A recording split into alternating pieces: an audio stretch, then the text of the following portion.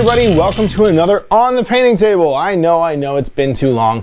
I've gone quite a while without doing it on the painting table. The last one was actually before I started the M31 stuff and we did our launch party for the new Horus Heresy plastics. Since then, I've run and attended a charity and Infinity tournament for ITS.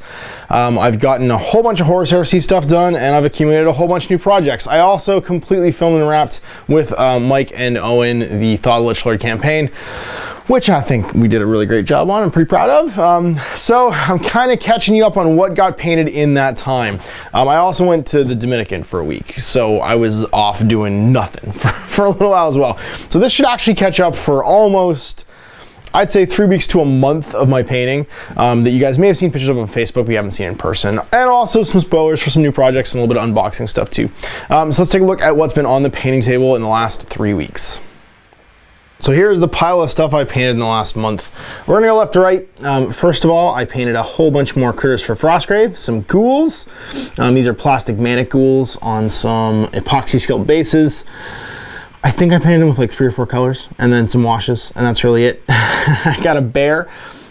Mike gave him to me. I think he might be a Reaper. I honestly don't know where he came from. It's just one of those miniatures that like Mike left on my desk and was like, we need bears, paint this. So I painted him as a little brown bear.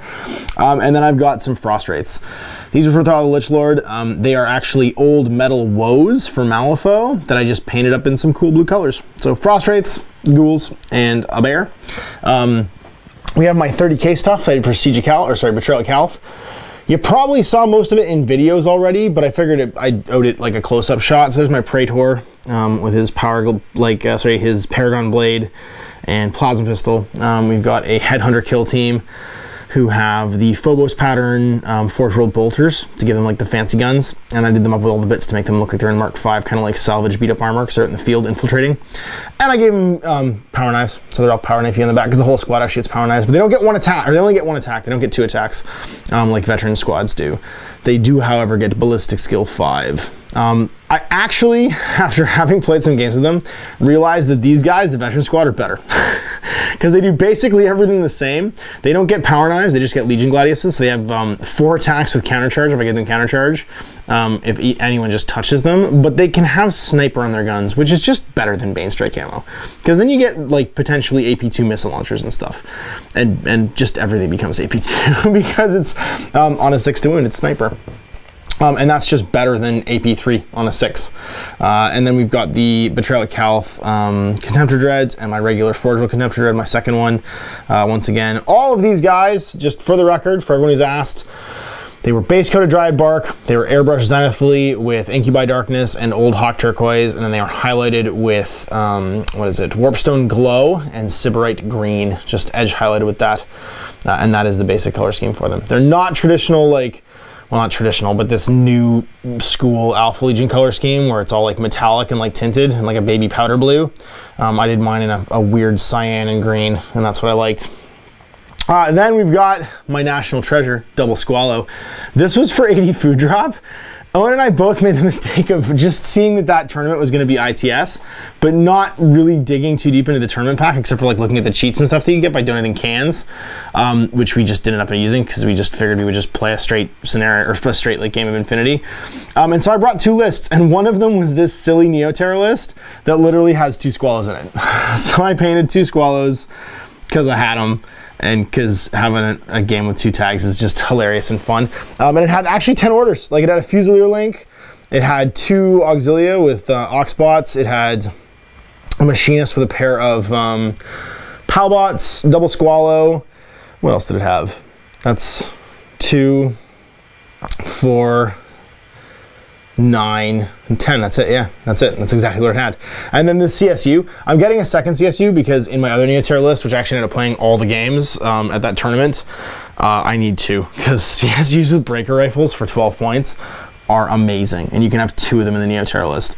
So what I'm using as the second one is the Dire Foes objective model, which also is just like basically dressed exactly the same as the CSU with a briefcase. So it just looks like a CSU with an undeployed briefcase gun. And I think that's amazing. So I think Owens are ordering it because he wants both Constantinos and the Hacky Slam model that come in it. And I'm going to steal the objective model in it using my other CSU because I want to, because they're amazing. And I was proxying the O12 guys instead. So here's what I painted in the last little while. close-ups and stuff. I hope you guys enjoyed that look. And here's what's coming next. So big thanks to CB. They actually sent me these guys, and I'm super excited to paint them. I've got the new Nice HMG, who is just baller. And if Nice Sniper Rifle is good, Nice HMG's gotta be good, especially in active terms. So Nice Sniper is like a classic Pan-O, like how you say ARO model.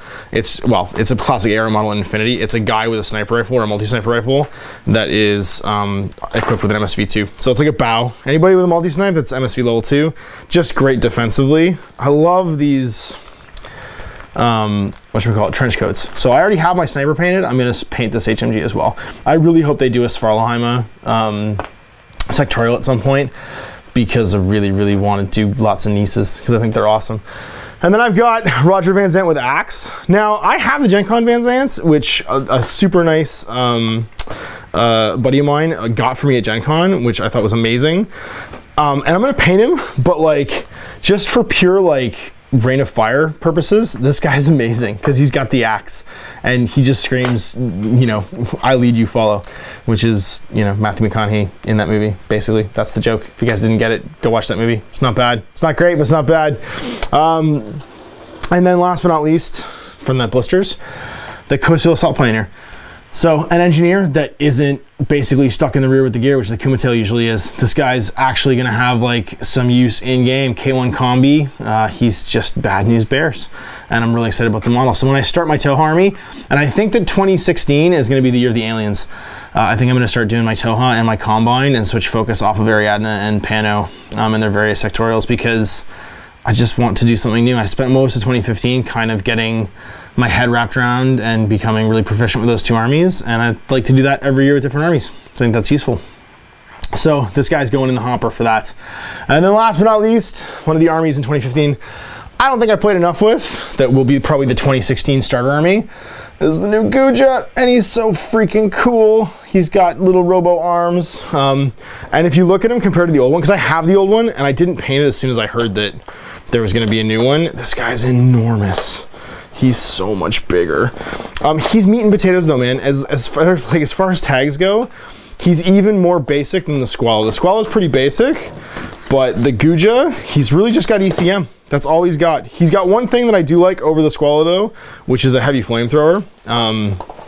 And that means that he's both proficient up close and far away, which is a big deal for a tag. It's one of the things that makes Jodam so amazing, is Jodam has a multi-HMG, a DEP, and a heavy flamer. Guja's 88 points, so he's way cheaper, and he's got the heavy flamethrower and a decent close combat weapon, which makes him dangerous up close. But just look at how beefy his legs are. Like the old Guja legs, like he's still got the chunky profile. He's not exactly the same as the old Guja, which was clearly like riffing on a landmate from Appleseed, but he's just bad news. Like I love him. I may convert him. I've seen some guys putting the HMG in the hand, and I kind of like that idea, so I may try and do that, but I'm super stoked to actually put this guy together and paint him. He's got a base already from the awesome base set from Top Down Terrain, and it's just begging for this guy to get painted. See, he's going in the queue as well. That's probably my Christmas present myself, is paint some more Infinity stuff just for funsies. So there it is. I got future projects, and I've got, of course, my knocked off and finished pile. Hope you guys enjoyed that look.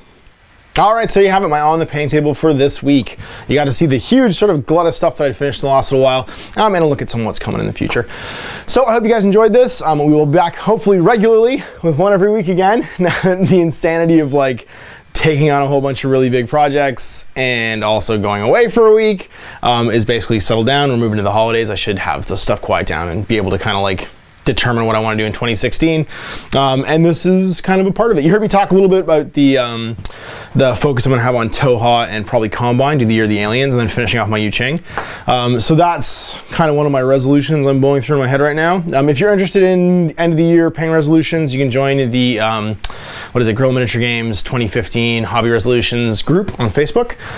It's getting pretty big. It's got like 100 and I don't know, dozen people in it, and some of them on some really big years. My buddy Benoit in Montreal has painted like over 180 models. There's some guys who've gotten like really high up there as far as model count painted, and have really committed to trying to keep their stuff down. My buddy stands at over 200. Yeah, like crazy amounts of miniatures. So it's been really, really successful, and I hope other people will join it this year.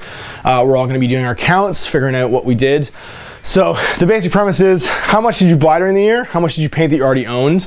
And then how much did you paint overall? And it's kind of like a net thing, and that's part of the resolution. So we'll figure out how 2015 went. We'll talk about doing stuff in 2016, figure out some resolutions, and hopefully that's gonna be successful for people. So I'm just putting the shit out there now, because hopefully people will get thinking about it and do the math and try and work out what they did and what they didn't do. I kept track all year, which I'm pretty proud of. I'm actually at about a model a day so far. If I can get over a model a day, I'll have to get some paint done this month, but I'm pretty sure I can do it. I'm pretty sure I'm actually gonna get up over a model a day for miniatures this year. And then I gotta beat that next year, which is gonna be bananas. So thanks again for watching. We'll see you for us next week. Until then, I'm Ash. Happy Wargaming.